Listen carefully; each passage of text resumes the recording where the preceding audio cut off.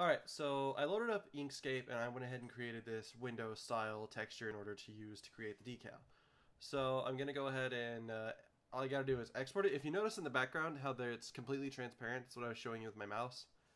I can just take that, use that transparency, and it should work in Unreal. So I'm going to go ahead and export it and take it over into Unreal.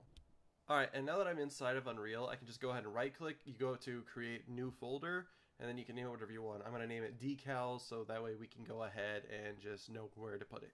And once you're inside of there, you can just drag the texture out from inside of your folders and just drag and drop it into Unreal. And then you have to go over, right click on the bottom screen and then go up to materials. And then when you're inside of materials, go to the main selection and you go over to the material type. You got to switch it from surface to deferred decal. And then from opaque, you take it to translucent. And with translucent, it should work.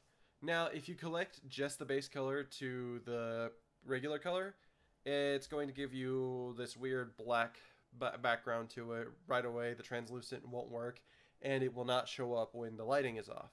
So what you have to do is you have to connect the alpha to the opacity, and once it's connected to that, it will work completely.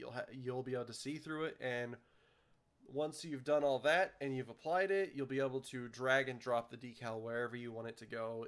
It'll just work from now on, and you can add it anytime you want.